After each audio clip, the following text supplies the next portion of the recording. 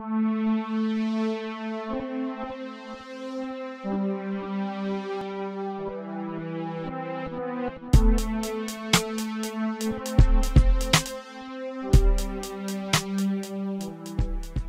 there, Joe Techie back again. Doing a review today on the WAWO, however you pronounce that, W-A-W-O, Bluetooth keyboard case for the new iPad Air 2. Looks like we've got a nice little case here, leather style folio case, rechargeable Bluetooth, has a detachable keyboard. Let's just go ahead and take this all out and have a quick look at it. Okay, so immediately comes with the charging cable there. Let's see what else we have in the box. Doesn't look like much. Looks like a little quick start guide kind of buried in here. Doesn't want to come out very easily.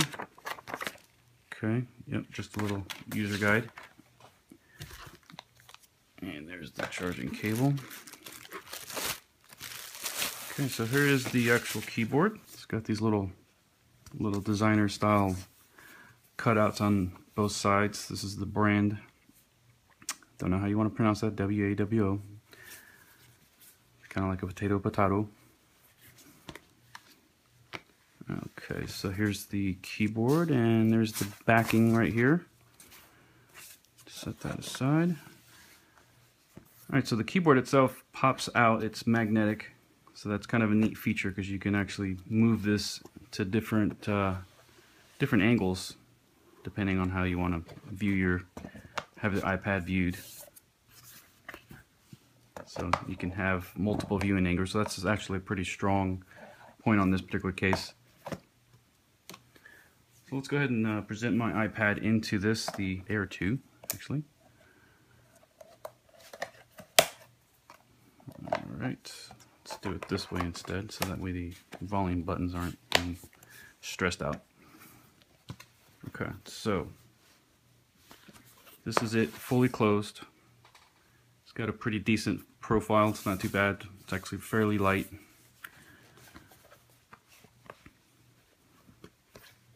Smart cover as well, so it actually opens or wakes the iPad up. That's kind of a neat feature.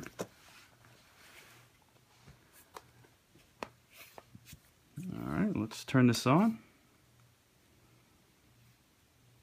Okay, so we've got a little Bluetooth light lit up here now. Let me go ahead and go into the iPad. Let's go into the settings.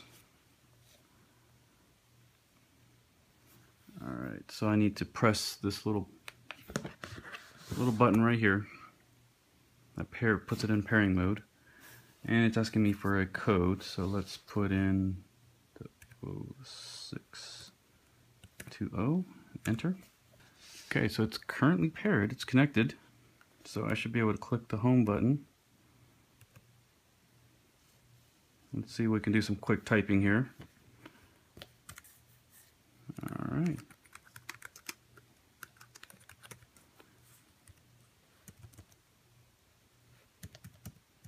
That's a little confusing. The delete and the backspace button are two different keys.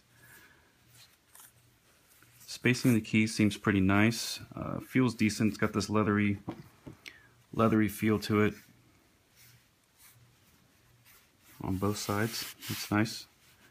Again, it's magnetic, so it actually sticks right to the case.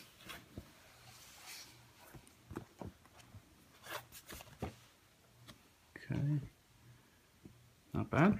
It's a pretty decent case. It's roughly about a $25 spend on this. So it's really pretty decent for the money overall. And it's got the folio look to it. It's got all the function keys. You have to press the function button in conjunction with the function keys.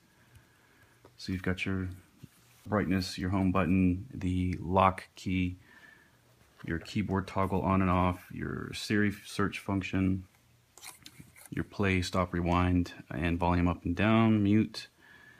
So pretty standard keys. You also have the home, page down, and the keys over on this side. Other than that, all of the keys look like they're pretty standard keys in the normal area, so that looks pretty good. Pretty thin. It's a pretty decent case for the money. I I'd give this a pretty decent overall review for the price. It's not going to compare to some of the bigger brands like the Zags, the Belkins, the Logitechs, and some of the other ones that are out there. You know, pound for pound, you do get what you pay for. However, for the price point, this is a pretty good keyboard, I'd say. It seems to type fairly easily. The keys feel decent, so no issues there. If you liked this video, found it useful, please like and subscribe, and we'll talk to you later with another review coming up soon. Thanks, and have a great day.